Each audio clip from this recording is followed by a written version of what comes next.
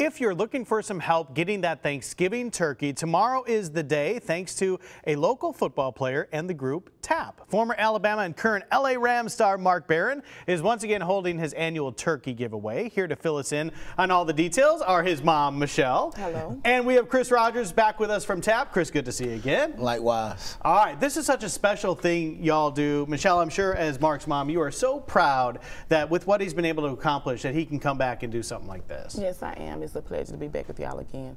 But this time we're doing 2 locations and want to give and help a little bit more. Helping even more with 2 locations. So Chris, tell us how this is all going to work out for this turkey giveaway this year. Yeah, so we're going to have 2 locations. We're going to give away 1,500 turkeys at Pritchard City Hall and then also the Figure Center, Park Center.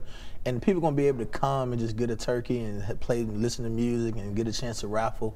And the biggest thing is last year turnout was so great and the demand was so great and the Mark's from 2 areas and he just felt he kind of missed out another group and he don't want anybody to feel like they missed out. And Gotcha. He decided to expand it and his mom, they're such a great family. I'm so blessed they let me to be a part of it.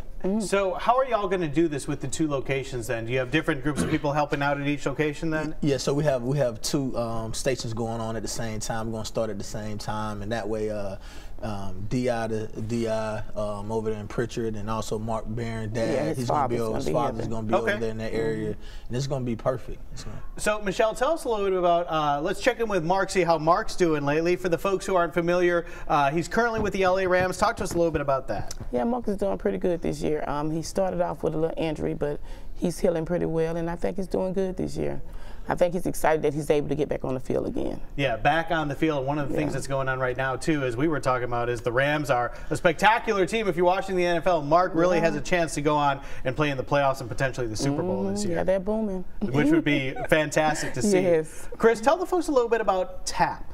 Yeah, so TAP is a mentoring group. We work with young athletes, and really, pretty much, they were so excited the fact that Mark is giving back. So Mark, the NFL side of him, the young athletes are able to see they want to one day reach to his status to give back to the community. And it's just a wonderful partnership, and we've been blessed. And right now, TAP, we've been able to put in 40 kids in scholarship of $10 million. Awesome. So just helping inner city kids reach their potentials. And TAP stands for Together Assisting People, correct? Correct. And that's what you guys have been doing for since you got started, and this is another example of doing that. So for the folks watching right now who need some help, who want a turkey for Thanksgiving, when they get there, do they need to sign up or anything, or do they just show up? How's that all work? So pretty much what we're going to do, we're not going to ID anybody because that can get kind of dicey. Sure. So we're just pretty much telling people come up there, we're going to give them a wristband. That way they have a wristband, we will ticket everybody, and they'll be able to get a turkey, 1 per family.